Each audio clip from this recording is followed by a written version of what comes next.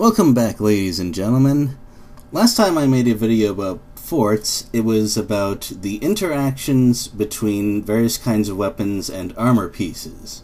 But this time I'm going to focus on a less frequently used kind of defense, the energy shield. Why is it less frequently used? Because it's a constant drain on your energy supply, that's why.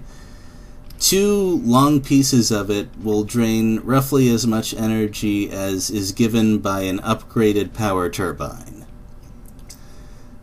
Another disadvantage is that there are no energy shield doors. I guess you can't just turn it off. Whatever. And finally, because it's so expensive and, well, restrictive, you can't really cover your base with it. So, no matter what, even if shields were the best thing, it's not a complete comprehensive defense for your base. But let's see how these pieces react to these various kinds of weapons.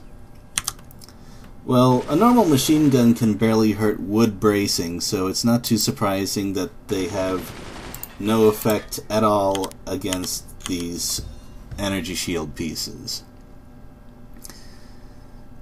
What about its upgraded armor shredding version, the Gatling gun? Also no effect whatsoever. A normal sniper bounces off. An armor-piercing sniper turns out to also be a shield-piercing sniper.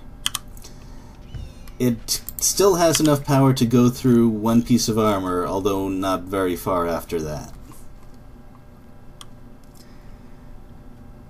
Now, one of the things specifically mentioned in the material slot is how it deflects lasers, so let's just have a demonstration of that. Yep, it can even reflect multiple times, although I believe it stops at 3 or 4. So, the other thing it mentions is that it is disabled by explosives.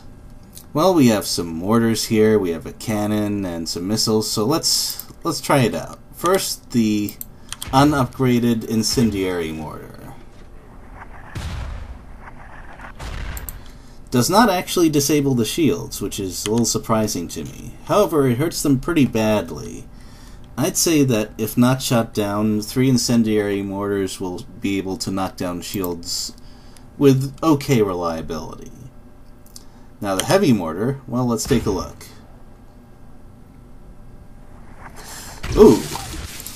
Well, that's one definition of disable, alright. So, that effect does not need too much description. Shields simply cannot handle heavy mortar shots. And if you played the tutorial, you also know that, well, in case you haven't, I'll just show you the effect before explaining.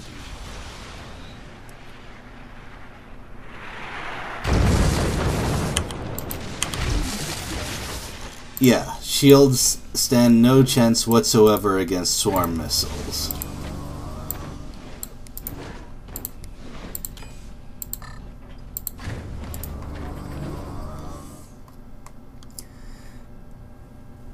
I believe that leaves only the cannon. Now, since this is a really heavy, piercing, explosive kind of weapon, it should have a really strong effect. But it doesn't really. This is the only weapon in the game that actually has the disabling effect. That repair thing refers to how long it'll take before the shield comes back up. And while it's down, other weapons will pass through it. The actual damage to it is not that strong, less than half, making shields a fairly effective defense against cannons as well. So if someone likes to go straight for factory weapons and try to get a quick base kill, a set of shields around the load-bearing struts will prove a pretty effective defense, I think. The only thing is, you'll still have to take attacks against other parts of your base that are maybe a little bit less vital. I think that just about sums it up. But since we have these missile weapons here, we have an opportunity to test something else out. You see, in the last video, I neglected to demonstrate what these things did against ordinary armor pieces. So let's take a quick look.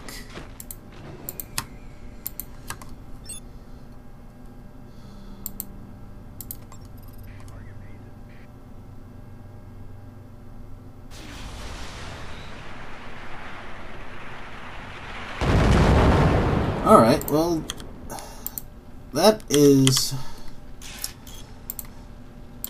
okay.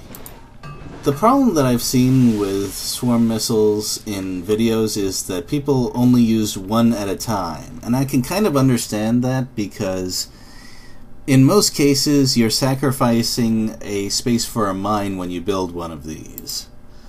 Unfortunately, one of them is just going to cause your opponent to require the repair right click every time you use one. Two of them, though, that's some reliable pressure. Now let's try out this warhead. You probably know what it does, but I gotta.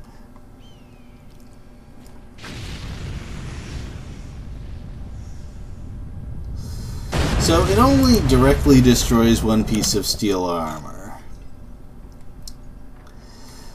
That hardly matters, though, because the area of effect around it is huge. You could follow that up with a Gatling or, I don't know, really any kind of follow-up. Mortars, even incendiary mortars would be okay there, because you'd probably just catch a huge part of their base on fire, especially if there's background bracing there. So, and just for the sake of completeness, since you can probably guess what a warhead does to shields, but just for fun.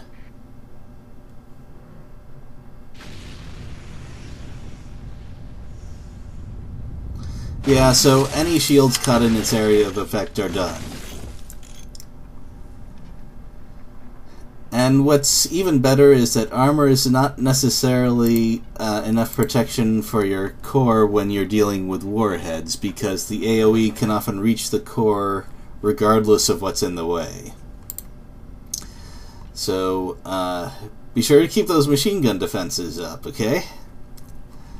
And now that's finally the end. Thanks for watching all the way through. And let me know if there's something else you want to see in one of these videos. I'm happy to take criticism or other kinds of feedback. Later!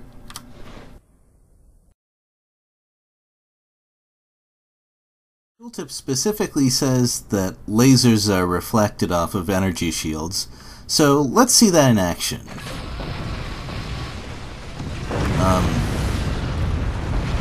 That was pretty spectacular.